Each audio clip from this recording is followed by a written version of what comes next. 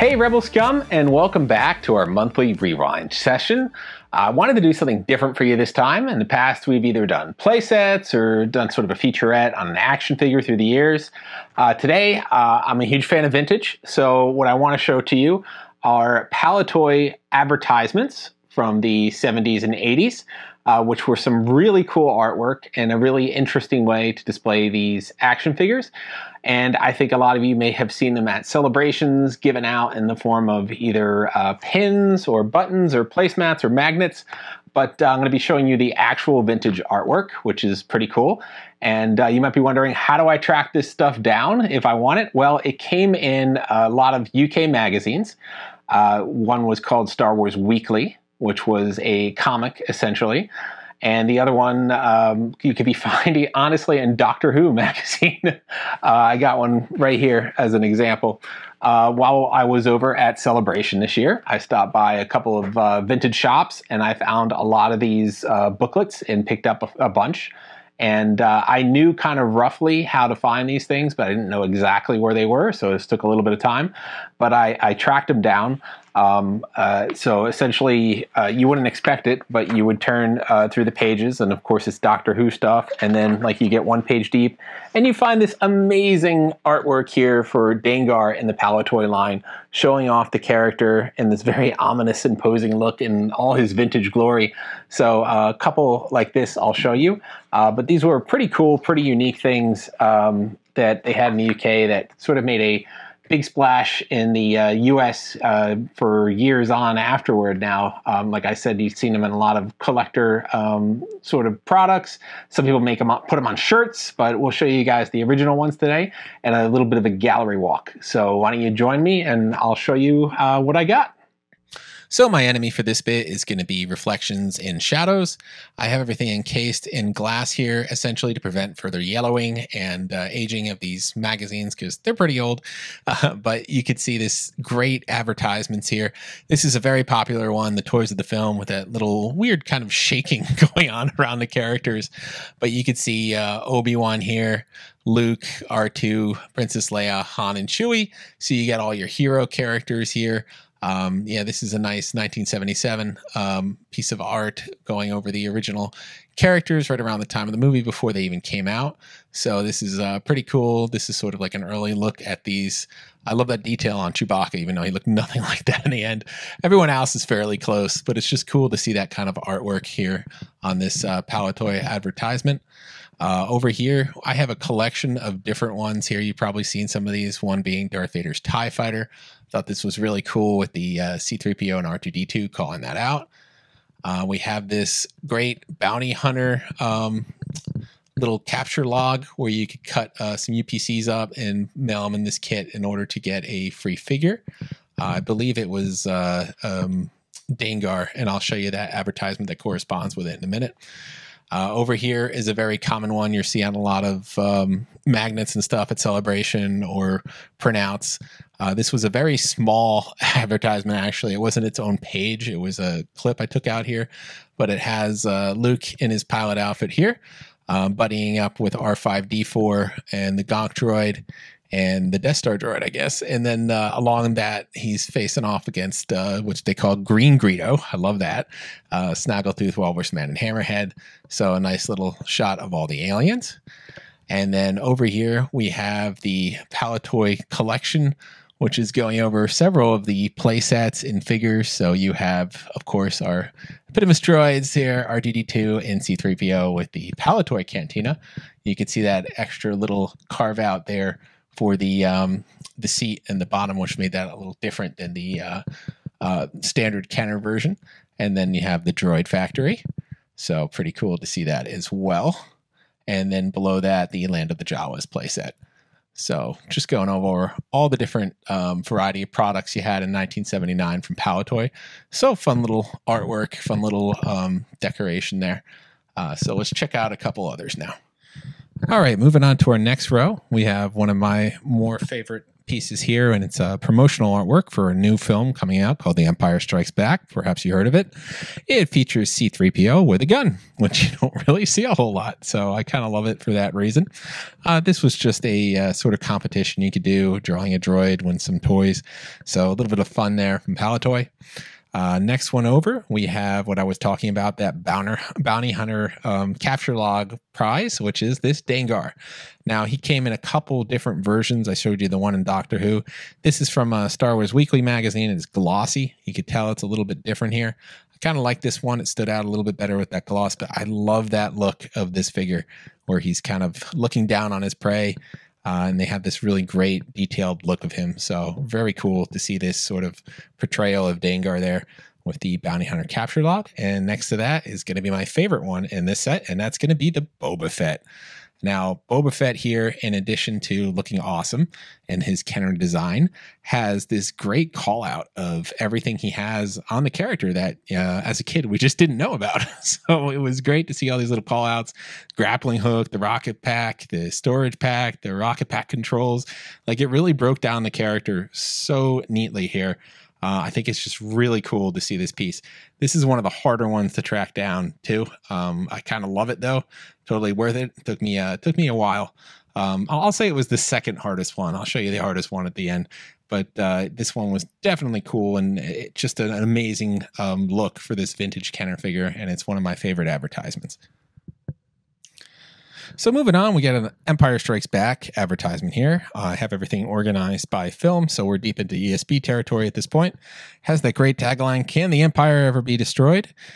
Showing a bunch of characters. There's no specific figure artwork here, but all these guys were turned into characters that you could eventually get. So this was pretty spot on at the time. So it's a nice little tease for what you can expect.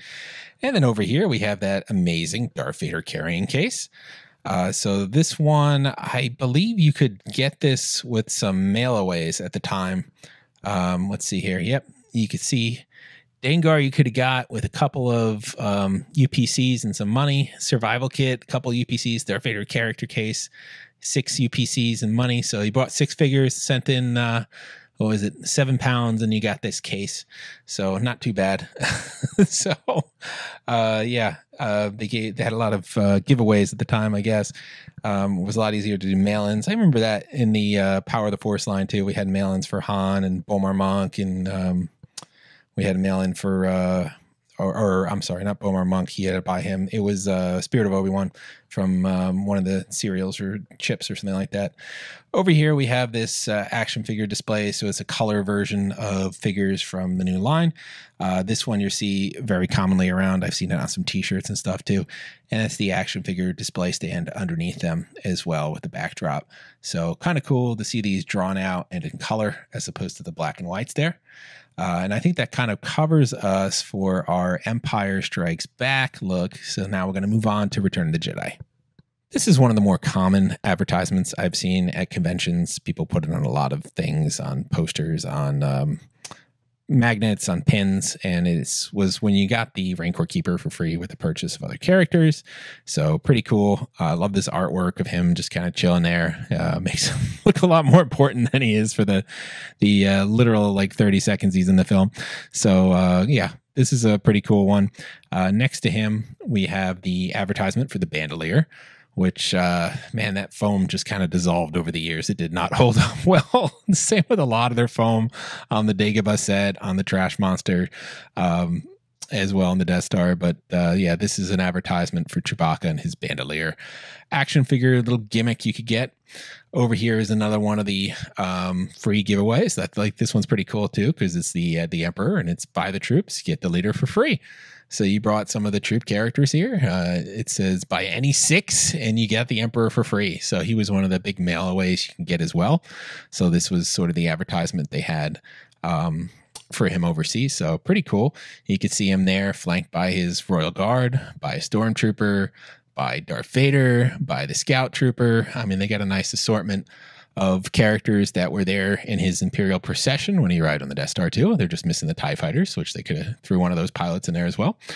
So that wraps it there for this row. Let's check out one more row. Okay, so still on Return of the Jedi. This is a painting competition. This one's not specifically for the figures, but or advertising the figures, but this was kind of cool of just showing you that you could win a whole bunch of prizes, but it's got pretty much the character or the the figure versions of the characters here with the Gamorrean Guard and the Max Rebo. So it's kind of fun. Call out. You can even see the Ewok playset in the background and Jabba over there on the right. So this was a cool little advertisement as well. Over here, not an advertisement, but I just love this cover of Darth Vader on the Spider-Man and Zoids UK issue with him. What looks like he's slaughtering a bunch of G.I. Joes. So it was just so unique. I had to have it. I love it. Big Vader fan. Anything unique in Vader was pretty cool. So this is a issue from 1986. You can see there in the corner. And then lastly over here, I have Darth Vader on his death quest. Again, Star Wars Weekly. These are the magazines I'm talking about that you find these advertisements in. And it just has some really interesting artwork. I mean, you have Darth Vader here with a green lightsaber. You have this all black or this weird bluish thing. You have these really bizarre looking stormtroopers in the background there. And then again, which looks like a G.I. Joe here that he's killing basically, but he's supposed to be a rebel. So just a lot going on there. I just think these are really cool. So I picked them up just for the Darth Vader and the uniqueness of it. So I got one more Palitoy advertisement I want to show you, and it was the hardest one that I had to track down. So let's check out that. Okay, here it is. This is the hardest thing I had to track down, and I'll add the caveat in English. Easy to find this in German, in Italian, in Spanish. Very, very difficult to find an original one of these in English. And this is the Return of the Jedi competition that would allow you to be one of the first people to see the movie if you want it. Or won a whole bunch of other prizes. So I took this one out of the case basically because it's two-sided and it was a booklet. So it folds in half here at the seam. And I'll go over basically what you had to do to win. And you got this great comic. And essentially you had to write the next panel in order to win this and be selected. And essentially what is so cool about this comic is it's, as people argue, the first appearance of Emperor Palpatine in the flesh other than his holographic image. And that's this hand here that's being teased with the Skywalker writing. So that's just kind of cool to see that. It's a little bizarre. And they just kind of wanted you to take your crack at who you thought this mysterious figure was. So, yeah, this was pretty interesting. I loved it just for that, for this tease of Emperor Palpatine, where all you got to see was his really, scarred, decrepit looking hand here, jaundiced out on the page, screaming Skywalker. So very cool little advertisement competition. Very difficult to track down. It took me several years to find this in English. Like I said, you could probably track down the other versions of it, but it's just neat. I see it as kind of like the first appearance of Emperor Palpatine, and this is a fun little contest they had as well. So that about covers it for this month's Rebelscum Rewind. I hope you found that interesting, informative, or just plain cool. There's some really great artwork out there. I love the Boba Fett one. It's just so cool to see all those call outs. I love C-3PO with the gun. It's just so unique I believe that was 79 that occurred around. It's just at that time period, you're just like a droid with a gun.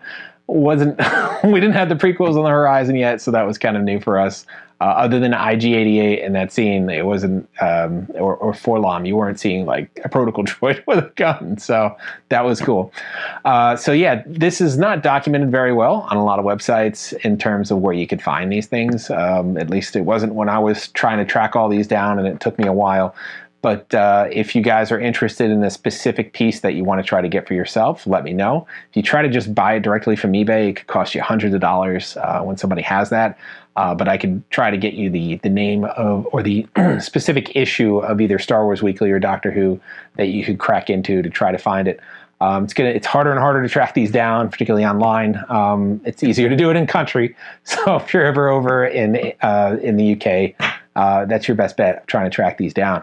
But yeah, hopefully you enjoyed this segment. Trying something different here. We can try more different things like this in the future, showing some vintage, interesting vintage pieces. Just let us know. We're coming up on September. I'm hoping that we get that Boba Fett throne room in time that I could show you a great segment on Jabba's palace next and how to fill out the palace. We'll call it Party at the Palace or something like that. I would love to show you that display and all the different characters that I put together over the years that were in that scene. So hopefully that will be the next one you see me in. If not, we're going to also be at Toy Fair next month, so check that out. We'll have any interesting drops coming from a variety of producers that will be showing you guys that at the end of the month. And maybe I'll have some surprises before then as well. So as always, like, subscribe, and follow. There's always something new on Rebelscum every day. Until then, stay vigilant, you Rebelscum.